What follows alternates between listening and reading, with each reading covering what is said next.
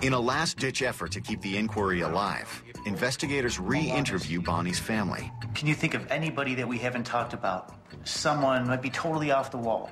So when you go back and talk to them with a different frame of mind, with a different perspective, and time has passed, folks tend to remember things that they wouldn't have remembered early on in the case. Franklin, he's a guy we bowled with. Yeah, there was this one guy, Rick.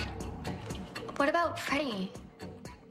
Bonnie's family suggests a handful of people who haven't yet been interviewed, but all are long shots at best. You know, I think I gave you everybody that I could possibly come up with. They threw out several names.